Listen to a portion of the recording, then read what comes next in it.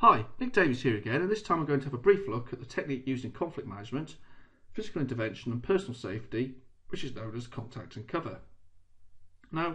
although I put a picture of a security officer up here, this is not something which is restricted to the private security industry or the police exclusively. It's actually a very useful technique which can be used by any frontline staff whose role it is to deal with a potentially violent service user, and here I'm talking school, care home, NHS staff or whoever. So without any further ado, let's have a look at what this is all about.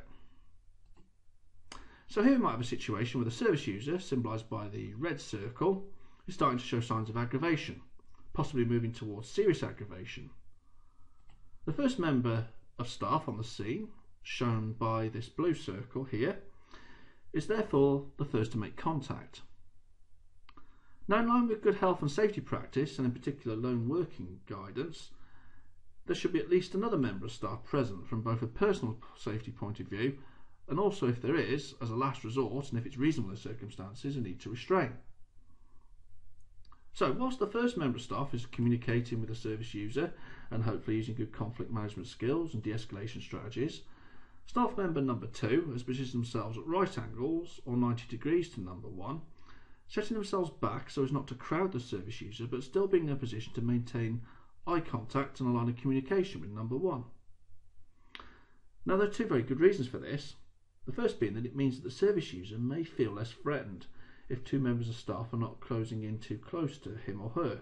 or even surrounding the service user with one on, say, at the front and one at the back. And we'll see that there are other advantages to this as well in a second.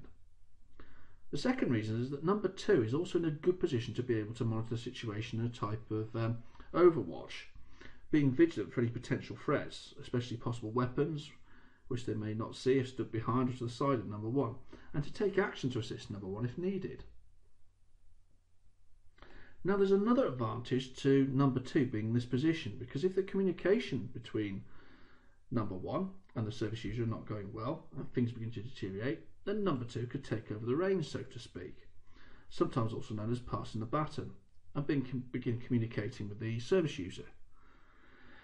At this stage, number 1 could take a step back effectively and then adopt the overwatch role which number 2 performed before. Now, I'd hasten to add that the contact and cover approach is certainly not static, especially as the service user might move about, especially if they happen to be agitated, and the staff members will also need to move accordingly to maintain their positions. Now, if it gets to the stage where tactical communications and conflict management skills and de-escalation strategies break down and the service user becomes so pumped up that they resort to violence or violent behaviour,